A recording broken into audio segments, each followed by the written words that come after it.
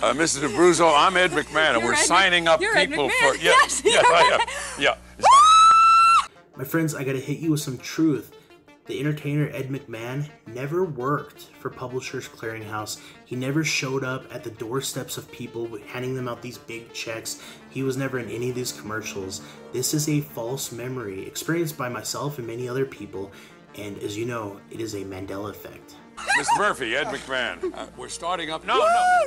Dreams really do come true.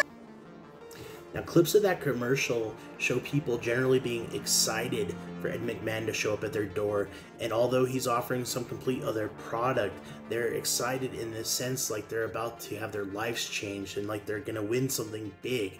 Now, why would that be?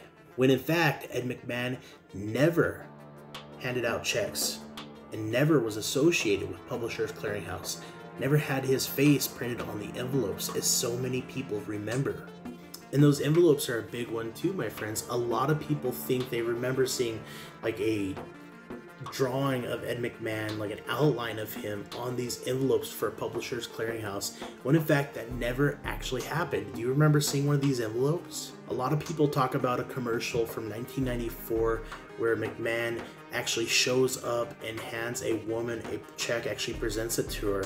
However, many people have gone out on the internet and searched for that video and they cannot find it. They don't seem to believe that it exists after looking for it. There's also a clip from the Golden Girls. There's a clip, you'll see Betty White, you'll see they're getting all excited. They get a phone call like they won something, and then they talk about Ed McMahon as if culture made these references in multiple places that he was the guy that would bring you these big checks and let you know that you won all this money. Check it out.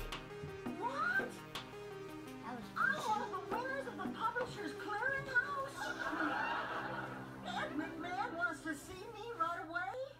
And that's only one thing. There was references that are found in Roseanne, Who's the Boss, Boy Meets World, and other shows and such forth from the time and the era in which people mention Ed McMahon as if he was the guy who brought these checks and gave you these big prizes, but he just never was. Now, my friends, there are some Mandela effects that aren't that believable and are just a little bit weird, and then there's those really creepy ones, like the Fruit of the Loom one and the Tinkerbell one. Those two really trip me out.